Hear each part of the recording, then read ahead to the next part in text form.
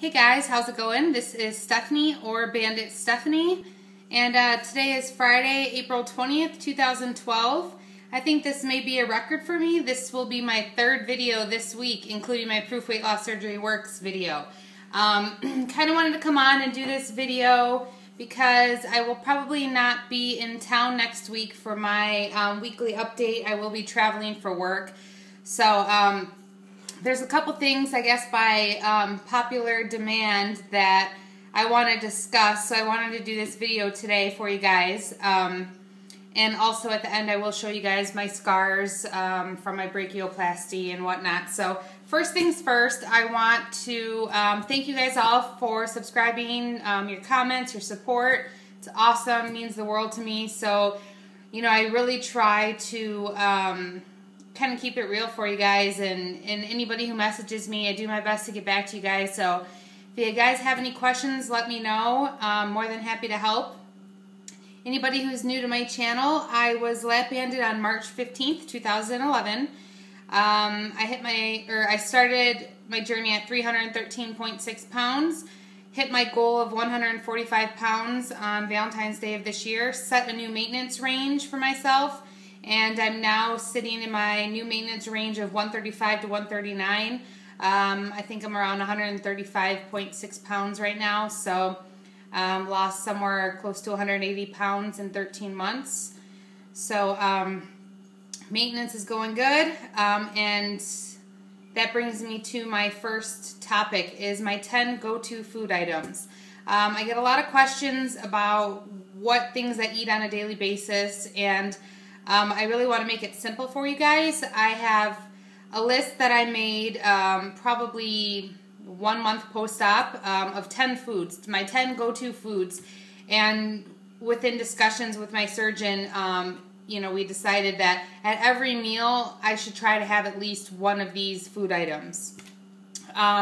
So top 10 go-to foods are chicken, turkey, fish, ground beef, yogurt, eggs, cottage cheese, beans, protein shakes, and cheese.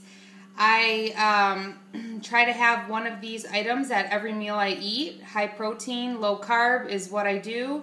It works, and it's a good thing to follow.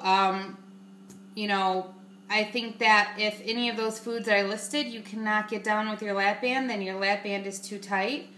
But my motto is I try at every meal to have one of these items because they keep me satisfied, they keep me full. It's high protein, low carb, and you know, even within my maintenance phase, I still try to follow the same thing. Along with that, another question that was asked of me was, when you're craving bad things, what do you have? So while I say I'd like to at every meal have one of these items on my top 10 list, doesn't always work. That's not always the case because I do have cravings. I'm a big sugar junkie. So, you know, a couple things that I found that when I get these cravings, my kind of go-to items to satisfy those urges are, first and foremost, sugar-free pudding. It's pretty good. I make it with skim milk. I always have many different flavors in my apartment, and I don't make it, you know, or eat it on a daily basis, but just here and there I'll have it. Also, I'm a big ice cream fan, and I always have been and probably always will be. Here and there I will splurge on like frozen yogurt, but when I don't do that, my kind of go-to items are this Cool Whip Free. So what I do is I freeze it, and it's almost kind of like, you know, gives you that satisfaction of an ice cream. Sometimes I'll add some fruit or granola or something, but you know, that's pretty good when you're having a sweet craving. And last but not least, I don't know how many of you guys have heard of this Arctic Zero ice cream, but apparently I think Dr. Oz talks about it or something. But It's 150 calories for this whole pint and somewhere around 15 grams of protein. So, you know, for me, my treat will be, I will usually eat the whole pint if I get one. But at 150 calories, it's really kind of guilt-free in my mind. So, if you guys check out arctic0.com, I believe it is, you can see where the locations are near you that sell that. They have a ton of different flavors, and it's really, really good. And one thing I didn't mention with my top 10 go-to foods, there are a couple websites that I frequent to get recipes on how to change up chicken, turkey dishes. I use lapband.com and I use bandfriendlyrecipes.com. They both have a lot of good recipes. You can search by low carb, you can search by level of difficulty, and you know, it really just kind of gives you some good recipes for the crock pot or the oven, and just kind of changes up that chicken or turkey, and so I use those a lot. So let's see what else. I wanted to discuss also breast implant sizes. I know I've had a lot of questions as to what size implants I got and how do you choose what's right for you. And it's not a straightforward answer, only because I had a lift, so just kind of the background on that. So I started probably at a size double D at my highest weight, and when I got to my goal weight, I was a C, but in my opinion, it was kind of a fake C because it was just, you know, skin pretty much. So when I consulted with my plastic surgeon, we discussed a lift, and you know, he had told me that with a lift, I would likely go down to an A cup, that is probably more my true size. So that being said, implants were not even an option. I knew I was going to get them. I did not want to be an A cup. I want to be proportionate, and to me an A cup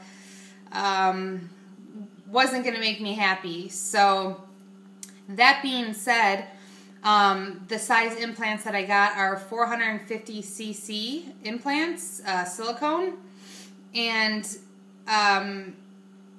you know, I still have a lot of healing and swelling to go down, and they have to drop a little bit, but you know, basically he said once it's all kind of said and done, I'll be probably a full C or a small D, which is what I wanted. So that's kind of you know, where I am and how I chose the implants that I did. And I think for me, I kind of just took my surgeon's advice and figured he knows better than anybody does. So right now, as you can see, I have my compression garment off, kind of giving myself a break. And I wanted to show you guys my arms, my scars. I'm about 3.5 weeks post-op brachioplasty. So, you know, when my arms are down to the side, you can't see any scars or anything. You know, I think I'm going to be really happy when all the swelling goes down. Maybe I'll get some muscles here, you know. But let me show you guys kind of where, you know, where the scar is. So for me, I told you guys that I have an incision from the inside of my chest. It goes up all the way around, goes up into my armpit, and then it goes down to almost my elbow. So you guys can see there the scars, 3.5 weeks post-op, and there's still some swelling. There's still a little uneven. I noticed that my left arm is more tender, it's more swollen. That could be because I'm a lefty, I don't know.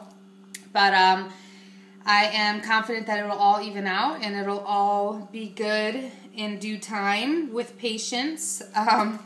So I think I covered everything I wanted to cover in this video.